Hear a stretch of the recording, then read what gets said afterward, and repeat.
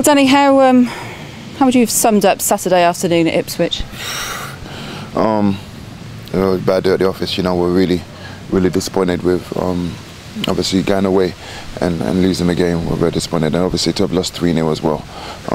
We didn't believe it was that kind of game. So to have ended the game 3-0 down, we're really disappointed with that. Because when you came out after the second half, yeah, there were lots of chances. It looked like everything was looking very positive. Yeah, definitely. You know, we came in our half time. We're pretty confident that we could still go out there and get a good result. We thought that we could still go out there and and get a win, minimum a draw.